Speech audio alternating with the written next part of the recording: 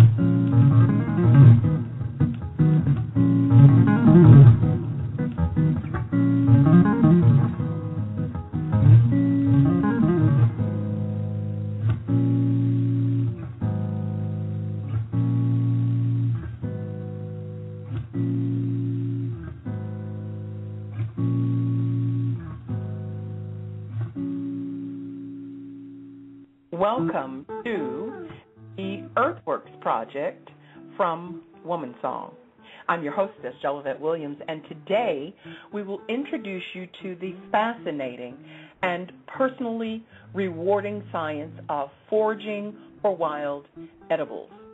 If you are a new listener, feel free to join in the discussion by calling us at 310-634-1953. You can also join us on our Facebook community page at facebook.com/TheEarthWork. The Earthwork Project is also a part of the Woman Song community experience. And so you can find us on YouTube at Woman Song. And there you will find announcements of upcoming podcasts, playlists that I've created with the new homesteader in mind. There we will also chronicle our exploit in homesteading. In particular, we will focus on beekeeping, which, if you've been listening to any of the podcasts, you know that is something that I'm going to be doing this spring, and I'm very, very excited about. So we will chronicle that, and there you will also find highlights from previous shows. So feel free to follow us as well on Twitter at Woman Song. Now, before we go any further, I have to give a brief disclaimer and warning.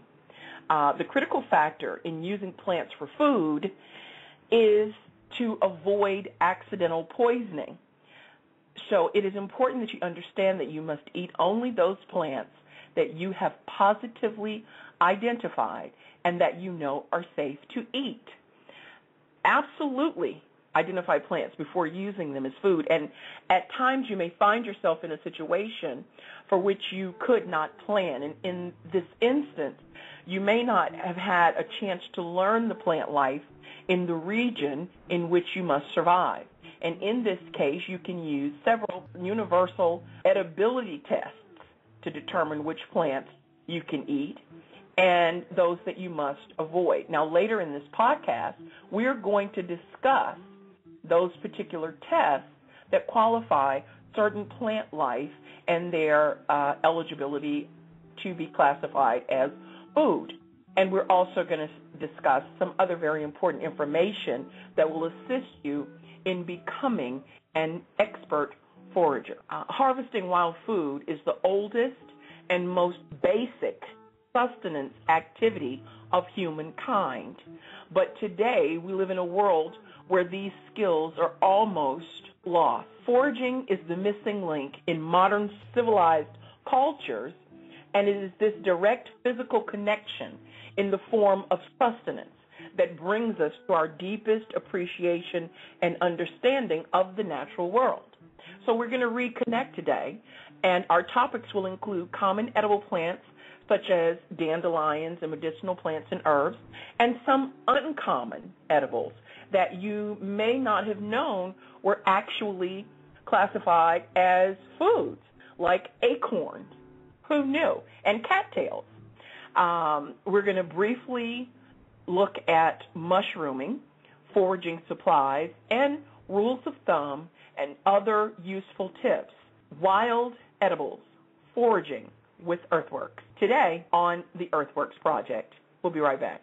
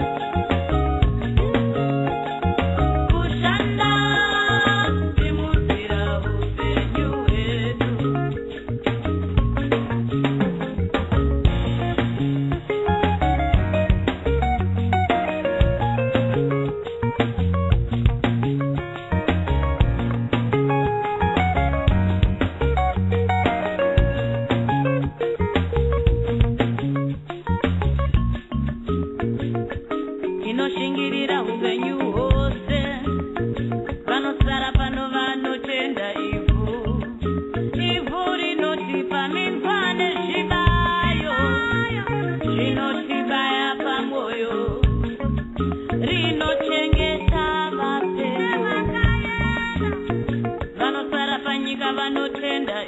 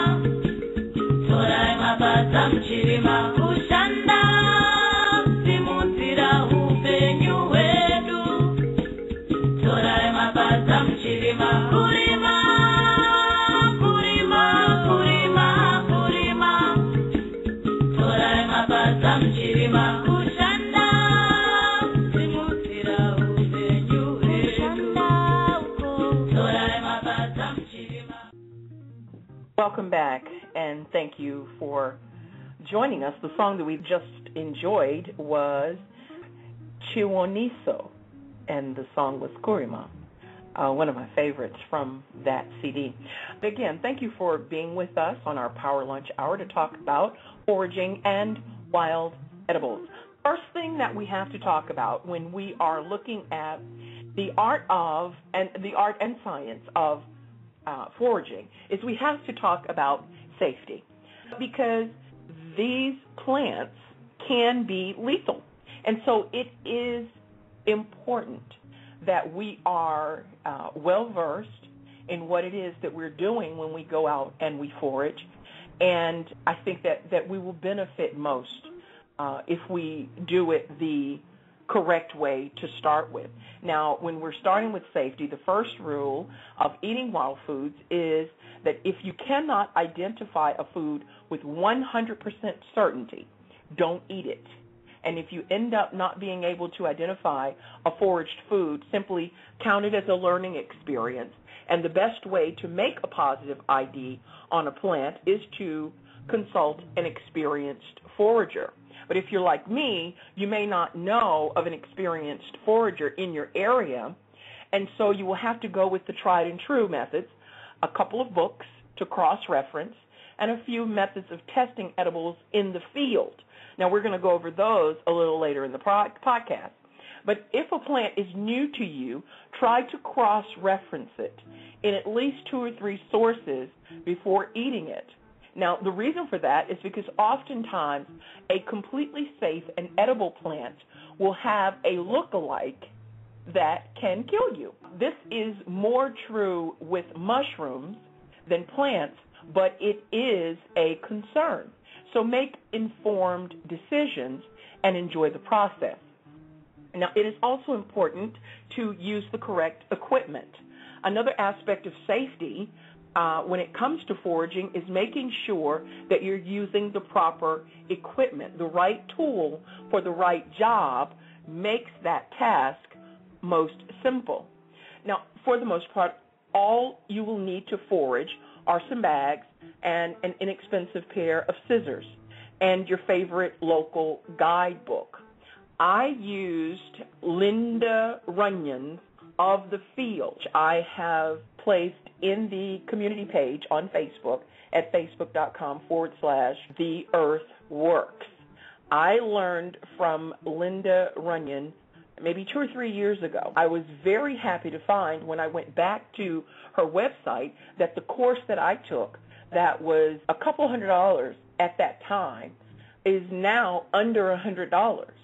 So she's actually brought the course down to a more reasonable cost, and I encourage anybody who is interested in seriously learning the art of foraging to look into a comprehensive course like hers, where you have not only the book, but you also have cards that you can take out with you on your foraging journey. The cards are about the size of a deck of playing cards, and they have a little chain that goes through them so that you can clip them to your keychain or what have you, and have them with you. And the pictures are very colorful and vibrant so that you can compare them to the plants that you're out searching. In addition, she has several other workbooks and a DVD lecture.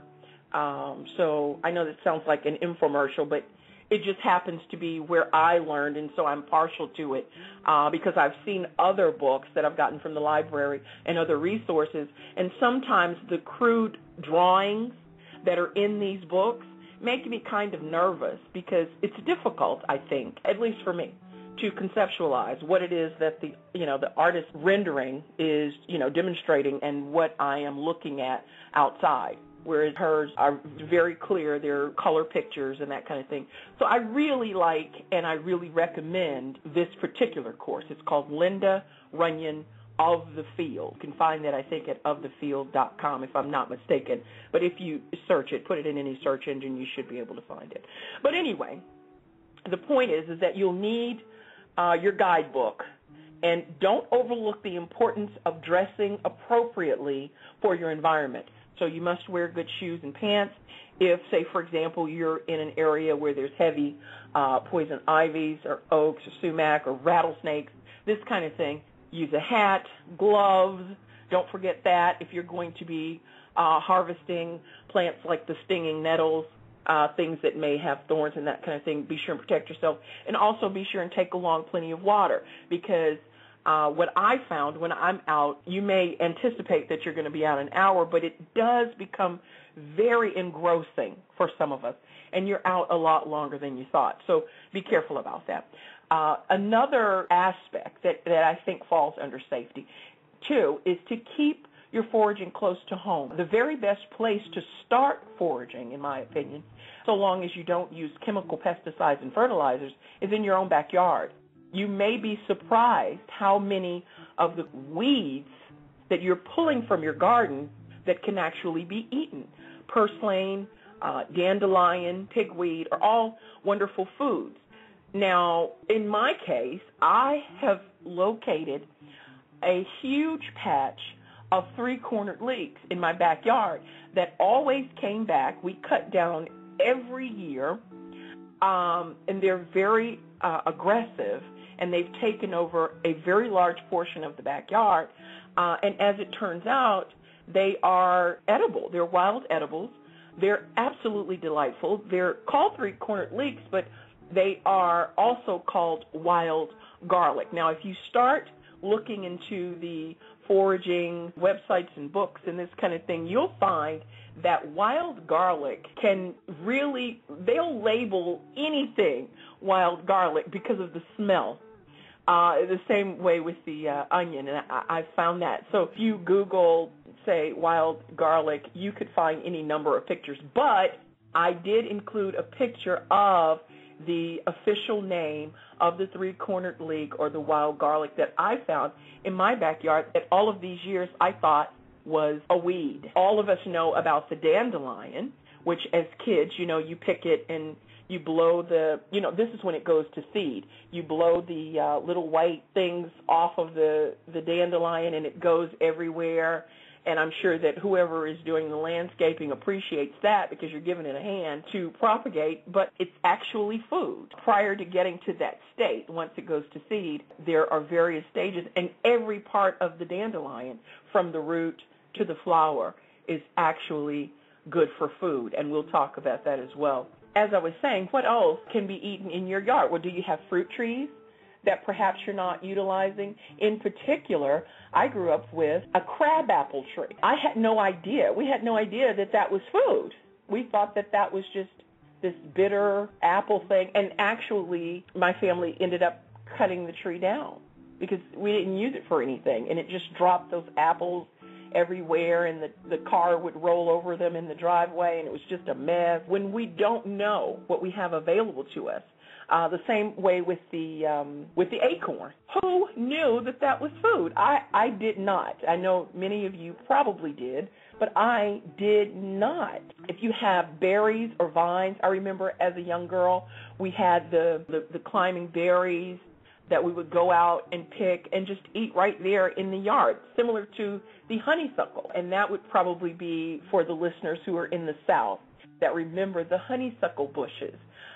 Those bushes were also considered by some intrusive, an intrusive bush. And anyway, you would just take the flower and pull the stem out and suck the nectar for a wonderful treat.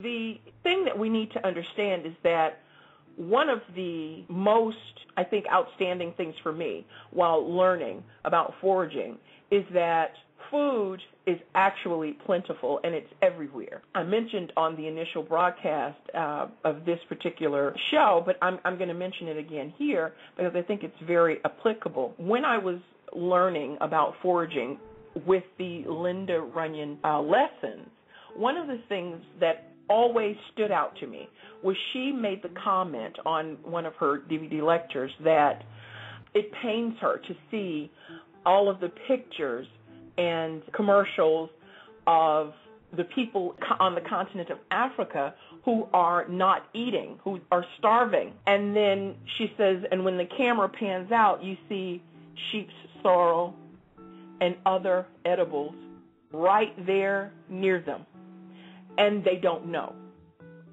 And so that always resonated with me, that you can starve to death if you don't know that you have food in your backyard.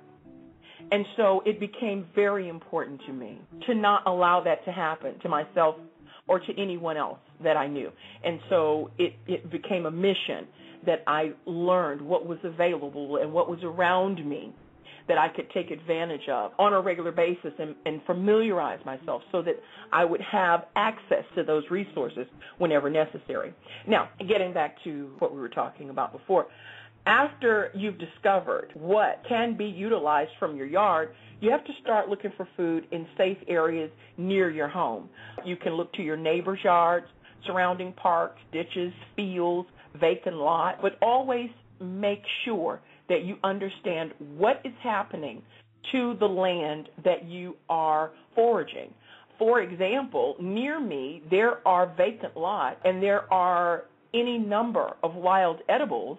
However, each year in my community, the city sprays those lots to keep down high grass growth. Now, because I don't know what they're spraying, I will not forage there, you see. So we have to always be mindful and be safe. But after you have established whether or not an area has been sprayed, you can ask the landowner. Start taking advantage of the foods in your area. Don't worry about collecting exotic plants. Concentrate on the plants which are unique to your area and especially what is abundant. Whenever you forage, be certain that you know the laws in your area and always forage with permission because it can be considered stealing if you forage on property that is not yours. It's also against the law to forage in most parks, specifically national parks. Do not overharvest and never take more than you need. These are simple, basic strategies to make sure that not only can others benefit, but that those plants will be there to propagate for you again next growing season.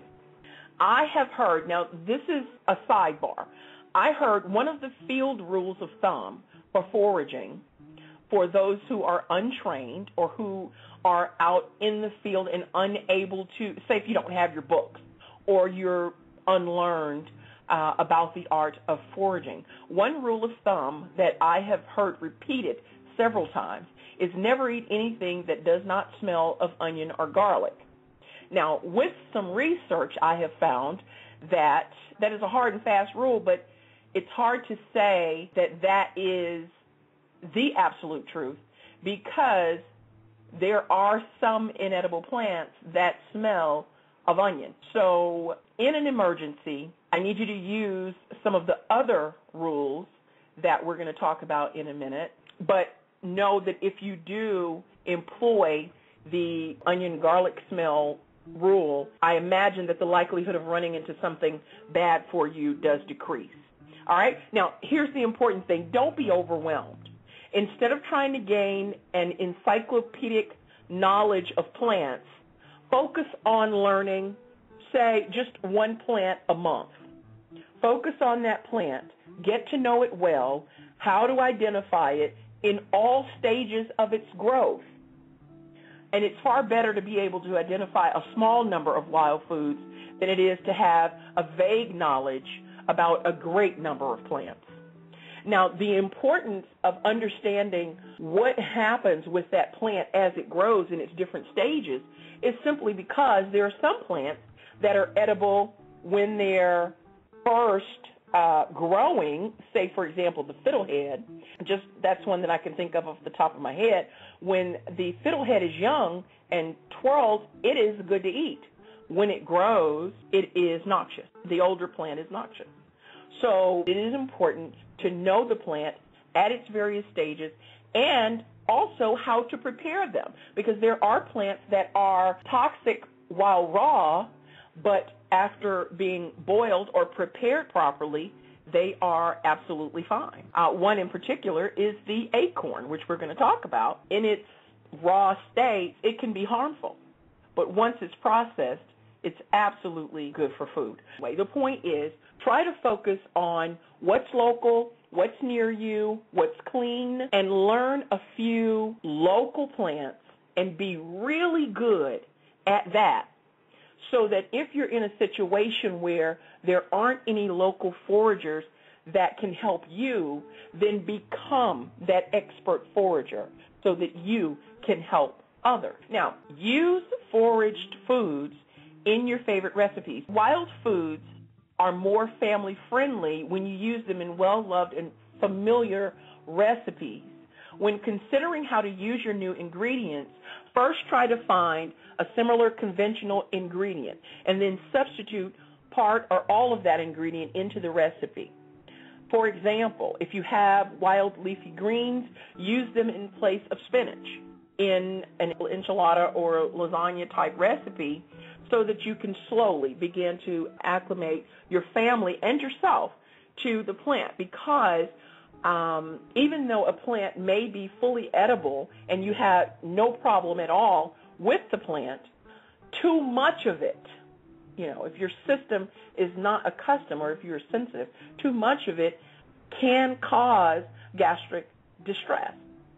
And so it may lead you to believe that, you're having a problem with it when actually you're not. Now, with these simple tips, wild foods can quickly and comfortably earn a regular place in your refrigerator. Now, the next time you're outside enjoying the fresh air and sunshine, have a good look into your surroundings. You might be surprised to find what you have right at your feet. Now, remember the following when collecting wild plants for food. Plants growing near your home and occupied buildings or along roadsides may have been sprayed with pesticides, so wash them fully.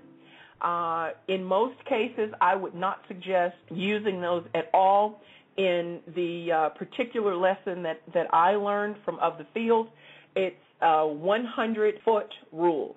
That is, from the street, you need to go 100 feet in, away from the road, to start harvesting. Now, this particular instructor has said on more than one occasion that children automatically, just instinctively know that she has taken small children out to forage, and from the roadside they will walk in at least 100 feet before they start picking things and asking about their usefulness. It is interesting that sometimes we are more connected to the earth than we give ourselves credit, and some of this instinctive knowledge we've actually unlearned. And so we simply need to remember, be careful of plants growing in contaminated water, because some water contains not only harmful pathogens but also parasites.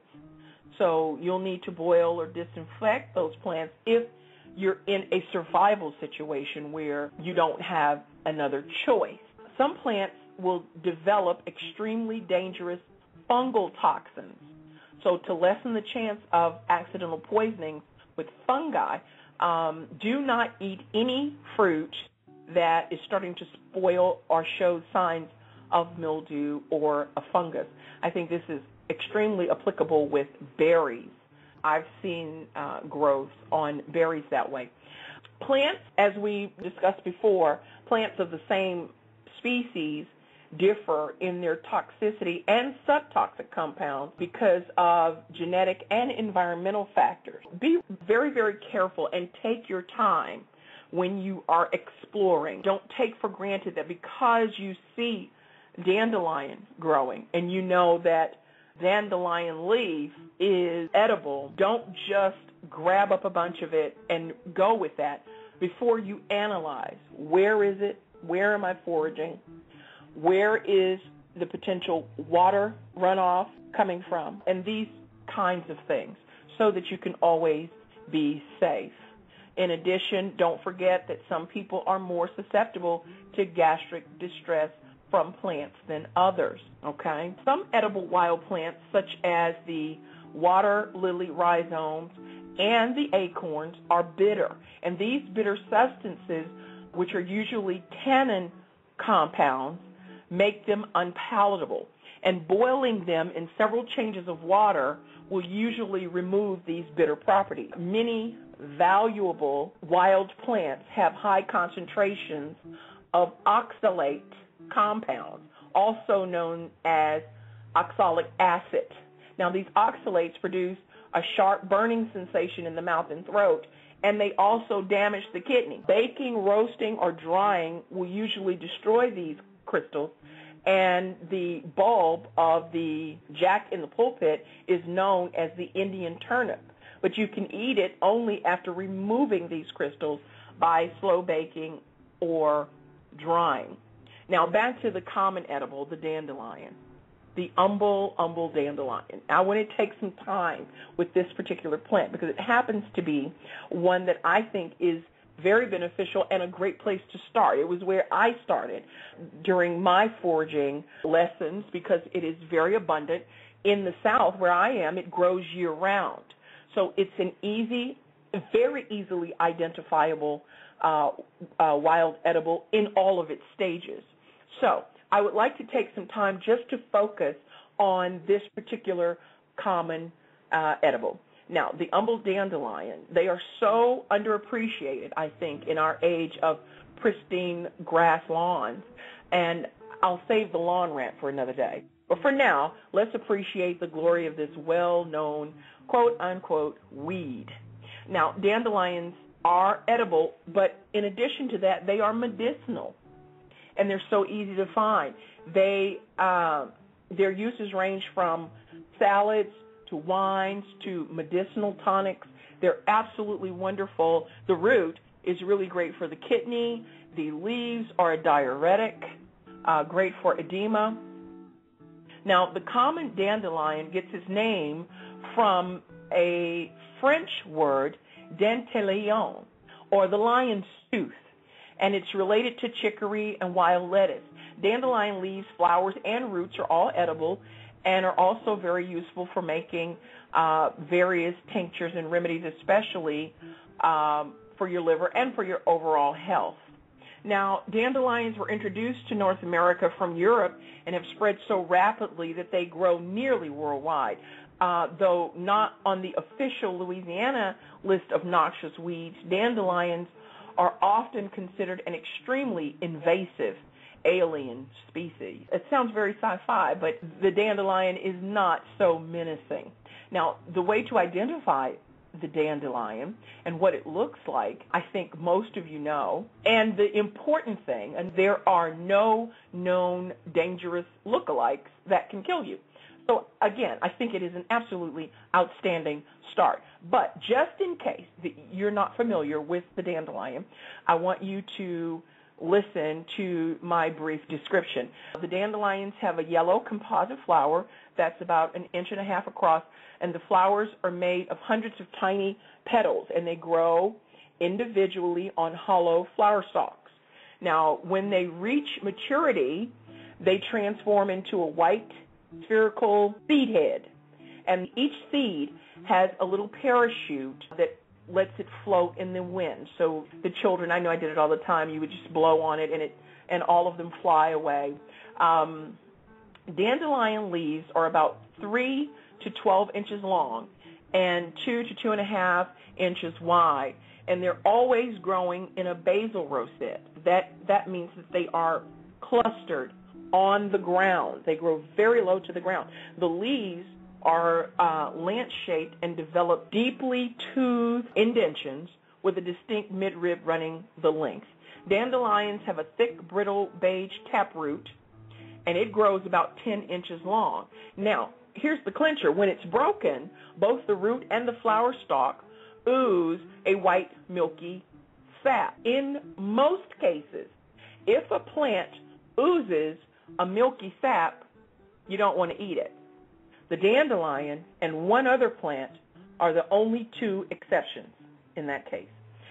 But the dandelion roots are very difficult to remove, and as it turns out, the more you try to weed them up, the more pieces break off in the ground, and the faster the dandelions grow back. So for our landscaping friends who are trying to get rid of the dandelion, not so good. For foragers, great. When considering where to find it, the dandelion, as I said before, grows everywhere, nearly everywhere. Dandelions love disturbed habitats such as lawn, sunny, open stretches of earth. Their habitat covers every state and province in North America and a great deal of Europe and Asia. Dandelions are so adaptive that their habitat may even be more widespread. Now, a better question is, where do you find it? Well, dandelions grow year-round, but the greens are harvested best in early spring and late fall when they have the least bitterness. The flowers are best harvested in mid-spring just after they bloom. And make sure to take only the yellow parts because the green part of the flower is very bitter. And the taproot is actually, in my opinion, the tastiest when you harvest it in the late fall and early spring. You can also roast that root and use it as a replacement for coffee. You'll find when foraging that a lot of different roots are touted as a replacement for coffee. I don't really know why, because I don't think that really anything can replace coffee. If you're a real coffee drinker, that's not true. But anyway, it is used as once roasted as a replacement for coffee. But I love it just as a tea, to put it in the tea, and I actually eat the root. It's so delicious. It has a really, really great taste. The next easiest and abundant wild edible is the berry. They're very abundant and tasty, packed with a lot of vitamin C. Berries are one of the easiest foods to forage. They often abound in accessible areas, and there's so much variety. You can go from the gamut from the yellow berries all the way to the dark black and purple blackberries. Amongst the most common are those blackberries. You have the raspberries, mulberries, huckleberries. I actually have a mulberry tree growing in my backyard, and the uses range from, juices and cordials to jams, jellies, pies, cakes, wine, ice cream. Look for berries in woodland areas, in hedgerows, and parks from late summer. Now, other common wild edibles such as the honeysuckle, as I spoke about before, are not considered a wild edible in so much as nowadays people plant the honeysuckle specifically for decorative purposes. But that, too, if you're from the South, would be a very familiar and common wild edible. So we're going to take a break, and when we come back, we will look at the uncommon wild edibles, those that most wouldn't consider an edible at all. Foraging wild edibles with Earthworks. We'll be right back.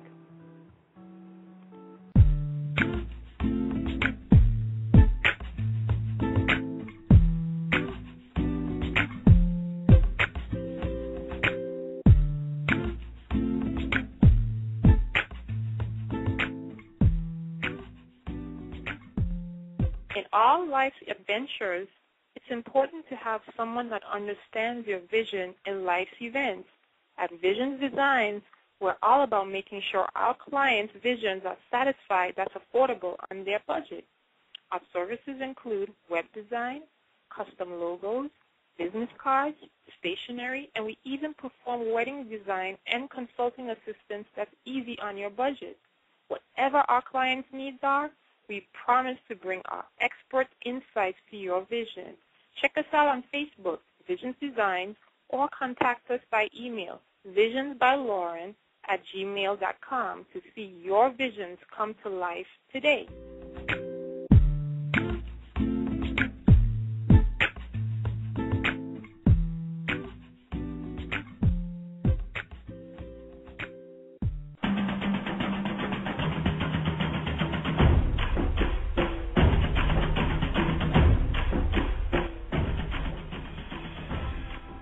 Good evening. I'm David James, a freelance graphic designer.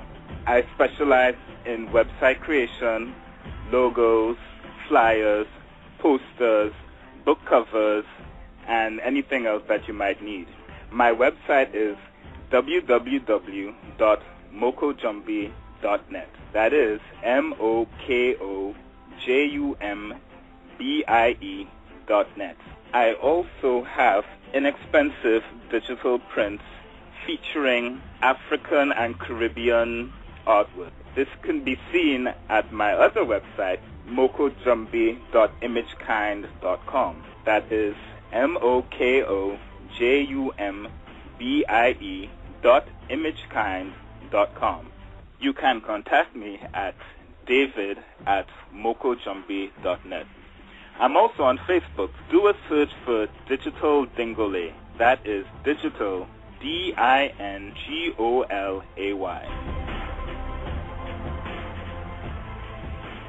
To the Woman Song community, thank you for allowing us to take this journey together. Thank you for joining us every Sunday night at 6 p.m. Central Standard Time. And especially for the ladies, there's a private Facebook group where you can speak freely and express the songs of your heart about issues specific to the African American woman. Please follow us on Twitter at Woman Song and check out our YouTube channel for upcoming guests and highlights of our shows.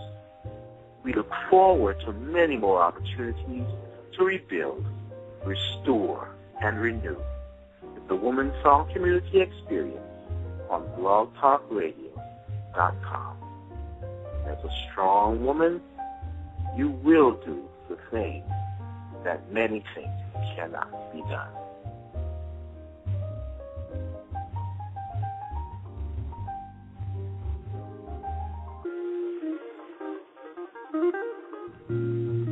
When we speak of nation building, restructure, and advancement of our community, a society cannot succeed unless it can support itself and supply its own basic human needs. Let's learn those basic skills and crafts together. Advance the movement by listening in to our weekly podcast, where we will share books, featured speakers, instructional videos, and other relevant information on our community page, found at facebook.com/The Earth Works, as we rediscover and remember how the earth works. See you there.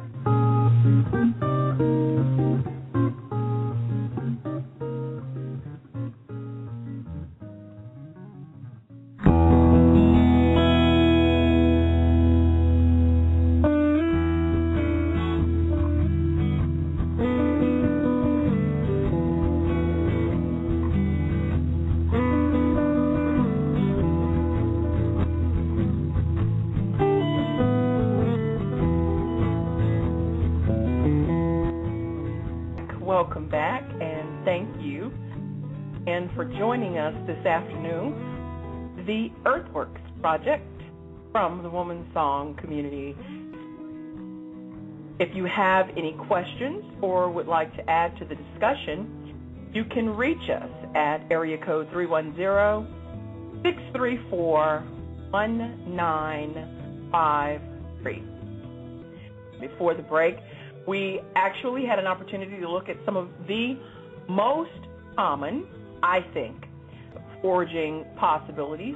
And so now what I want to take the time to look at are the less common foraging opportunities, or things that we might not consider as resources and opportunities in our area. We have to reconsider the acorn for a moment. The oak nut falls to the ground by the thousands in nearly every state in the nation and in scores of shapes and sizes. You probably walked past several today. Acorns are all around us, yet rare are the people who can say that they've ever eaten them. Eating acorns are even uncommon among dedicated foragers. And I know what you're thinking. They're poisonous, intolerably bitter, flavorless. There's too much work to shell them. The processing is too much. It's not worth the effort. But none of those things are actually true. Making acorns good to eat is far easier than you might think. Why more people don't eat acorns is no mystery. I'm going to tell you what I think it is. I think it's a plot perpetrated on us humans by the vast squirrel conspiracy, aided and abetted by the blue jays and the magpie collaborators. Okay, Well, maybe not. But anyway, we can learn something by watching the squirrels. The squirrels don't bury every acorn they find, Scientists have observed squirrels' behavior back east and noticed several unusual things. The fuzzy vermins would seek out white oak acorns and gorge themselves on them, and then dash off to find the acorns of other oaks, mainly the red oak. And powered by the meal of the white oak acorns, the squirrels would then spend hours burying the red oak acorns in the ground. Now, why is that? Well, it turns out that the white oak acorns are extremely low in the bitter tannins that give all acorns such a bad name. Red oak acorns are high in tannins, but tannins are water soluble. So by burying them, the squirrels hid the acorns from the stealing blue jays and rival squirrels and put them into a water-rich soil. After the rains and the freezing snow and the thawing, the tannins would leach into the soil and leave the red oak acorns as sweet as the white ones. Now, this brilliant feat, performed by what I personally call essentially a glorified bushy-tailed rat, is the best way of showing you that there are acorns and then there are acorns. And some really are so bitter that they're not worth working with, but others, like the eastern white oak and the emery oak of the southwest, are sweet enough to need minimal or no processing. Now, knowing this goes a long way towards solving the forager's dilemma. Now, what dilemma is that, you might ask? Well, let's think about it for a second. If you're a skilled hunter, a gatherer, finding meat and fish is probably not terribly difficult, and wild greens, berries, and other plants are pretty easy to find as well. Where things get tricky is that third leg of the nutritional stretch, which is starch. For the most part, finding a sufficient supply of the staff of life is no easy task. Now, if you live in the northlands of Minnesota and Wisconsin and such, you're blessed with wild rice. And further south lives the Jerusalem artichoke, which is a big tuber that grows underneath the little sunflower. Swampy places have the arrowhead, which is also known as the wapato, the cattail, and the tool tubers. There are prairie potatoes in the Great Plains. And overlaying all of this are the oaks and their acorns. Now, unless you are near a swamp, there is no easier way to collect sufficient starch for a whole year than to collect and process acorns.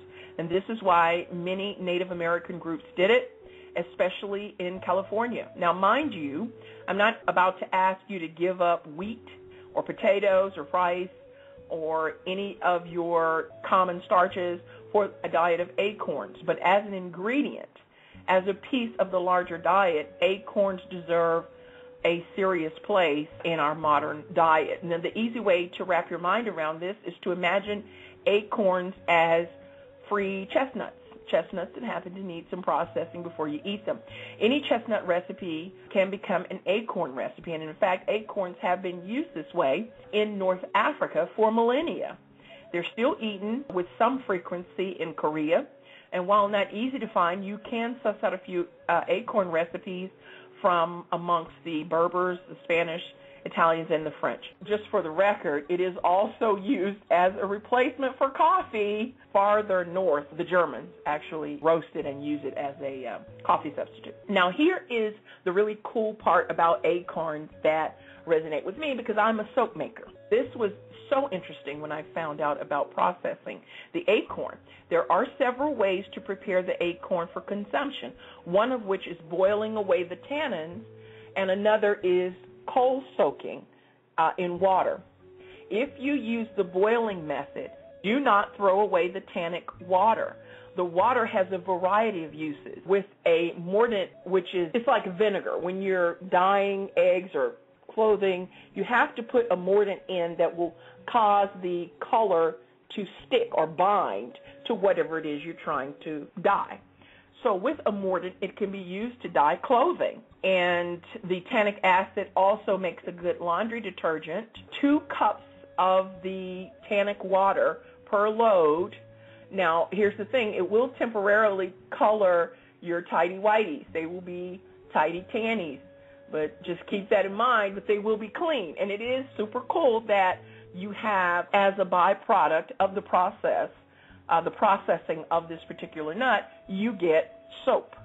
So this is, I think, very, very wonderful, the way that nature provides for us. Tannic water is also antivirulent, and it's antiseptic. So it can be used as a wash for skin rashes, skin irritations, burns, cuts, abrasions, even for poison ivy. Now, while you can pour the tannic water over poison ivy, if you have the luxury to freeze some of the brown water in ice cube trays, you can use the cubes for any ivy eruptions to bring, and restore peace to the area that has been engaged. Now, if you have a sore throat, you can gargle with the tannic water and use it as a mild tea for diarrhea and dysentery. Externally, dark tannic water can be used on hemorrhoids or swelling. Hides soak in the tannic water, and it makes better leather clothing. Using the brown water turned hides tan-colored, and that is why it's called tanning. And from there, we get the word tannins and tannic, as in tannic acid. In traditional tanning methods, whole hides are soaked in a vat of tannin water for a full year before the hides are processed. Oak trees begin to produce acorns at about 20 years old, in case you didn't know. But usually the first full crop won't happen until the tree is 50. The average 100-year-old oak produces about 2,200 acorns a year, and only about 1 in 10,000 will become a tree. How amazing is that? That's about all that we have time for today. I really do appreciate you being with us this afternoon for this Power Lunch Hour. We will see you next week, where we're going to look at the seeds of life. So join us again.